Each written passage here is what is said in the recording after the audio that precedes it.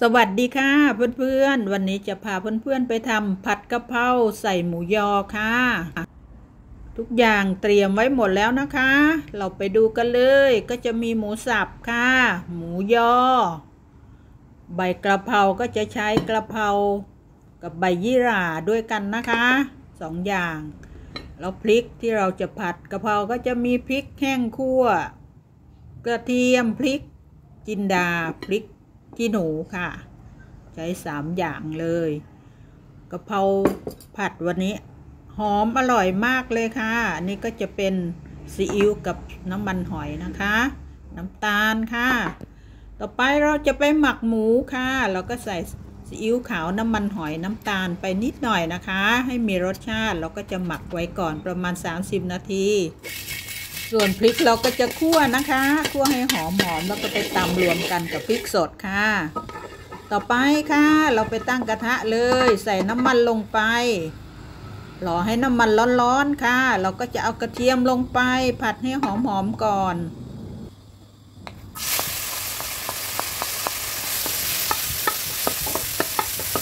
จากนั้นใส่พริกที่เราบดหรือว่าตำค่ะใส่ลงไปผัดให้หอมเลยผัดให้ฉุนๆหอมเลย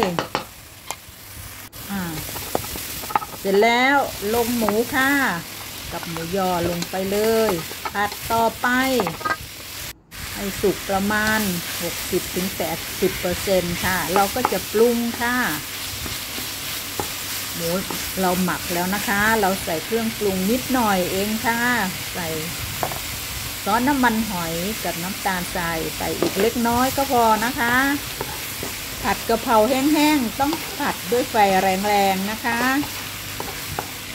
ผัดกะเพราของเราก็จะหอมค่ะแล้วก็ใส่พริกขั่วไปตำก็จะทำให้สีของกะเพราของเราสวยขึ้นมาเลยนะคะเพื่อนๆไม่ต้องไปใส่ซีอิ๊วดำค่ะ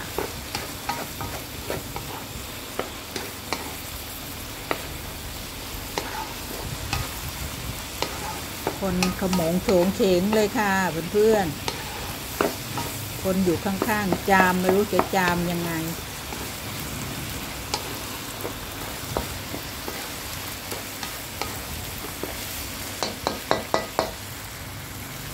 ต่อไปค่ะขั้นตอนสุดท้ายใส่ใบกระเพรากับใบยี่หร่าลงไปค่ะ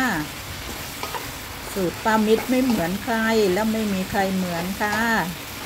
ลองเอาไปทำทานดูนะคะเพื่อนๆทั้งหอมทั้งเผ็ดร้อนเลยค่ะถ้าเพื่อนๆน้องๆลูกๆหลานๆที่เขาชอบรสจัดเอาเมนูป้ามิตรไปใช้เลยค่ะเสร็จเรียบร้อยแล้วค่ะตักขึ้นเลยเสิร์ฟกับข้าวสวยร้อนๆทานจนเพลินเลยค่ะเพื่อนๆค่ะป้ามิตรเขาฝากเพื่อนๆช่วยกดไลค์กดติดตามเป็นกำลังใจให้ป้ามิตรทำคลิปต่อไปด้วยนะคะขอให้เพื่อนๆโชคดีมีความสุขค่ะ